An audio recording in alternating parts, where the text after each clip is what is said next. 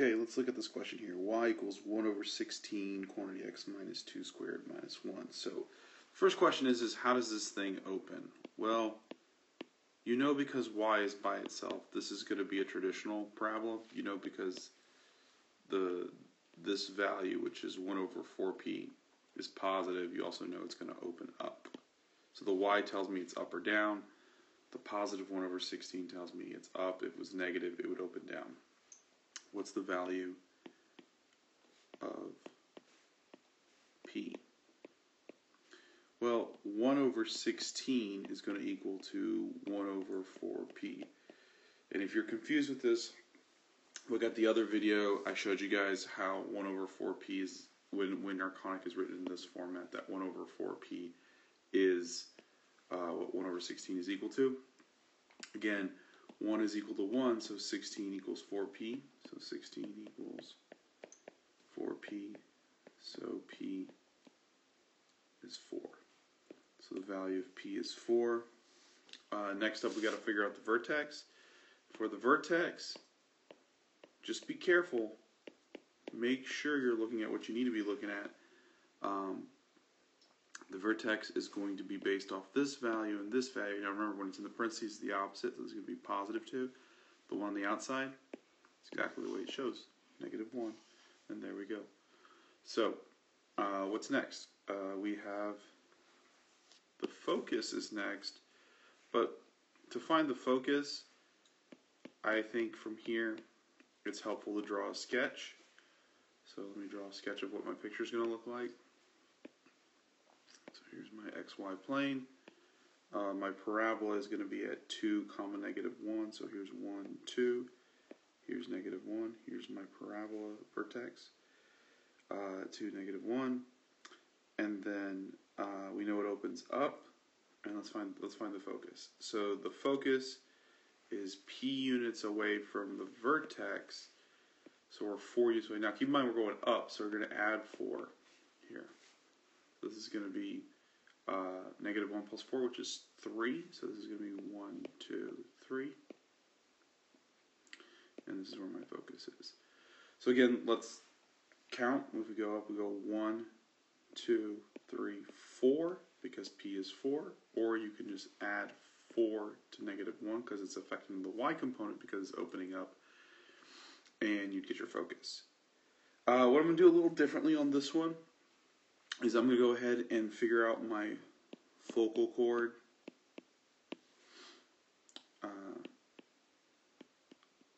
Endpoints. Okay. So by the way, the focus here, we said plus 4, right? So we said 2, 3. Okay, so how do we figure out the focal chord endpoints? Well, we said it's just 2p to the right and 2p to the left. So p is 4. So 2 times 4 is 8. So I count 8 to the left. So 1, 2, 3, 4, 5, 6, 7, 8. Guess I have to write the word focal chord endpoint somewhere else. So I went 8. We said this is over here. And this is at what value? 1, 2, 3, 4, 5, 6. So this is 6. Let's see if that makes sense. If my center is at 2, 2 plus 2 minus 8 is negative 6. That makes sense. And I'm going to go 8 to the right. So 1, 2, 3, 4, 5, 6, 7, 8. And that would be here. That would be what value? 1, 2, 3, 4, 5, 6, 7, 8, 9, 10. Let's see if that makes sense. So we said that the the vertex was 2, negative 1, so 2 plus 8 is 10. That is 10. We're okay. So our parabola opens like such. So we know that our endpoints are going to be at 6, 3. I'm sorry, I keep saying 6. Negative 6, 3. And the other endpoint is going to be at 10, 3. Okay. So I'll go ahead and write FC for focal chord, LR for what it's called, which is the latus rectum, endpoints.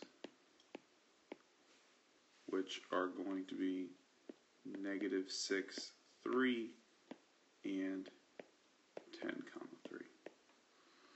Okay, so what's next? The directrix. So the directrix is P in the opposite direction. So if we go P up 4, then we have to go P 2, 3, 4, down 4, and this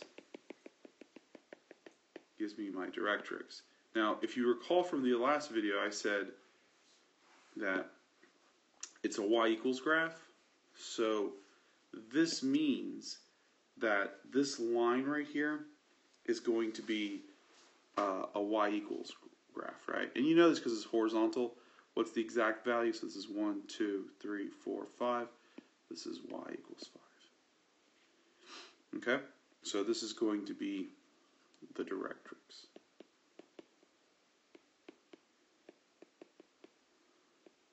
Alright. The only other thing I'm lacking here is the axis of symmetry. The axis of symmetry is this line that goes up and down. It makes the figure symmetrical. In other words, it cuts the figure left and right. That is always going to be this equal to 0. So you can visualize, you can see that it's x equals 2. But if you want another way of doing it, x minus 2 equals 0. So x equals 2. And there's our axis of symmetry, which I'm going to abbreviate A of S. Okay, there you have it. Hopefully that makes sense, and I'll see you all in the next video.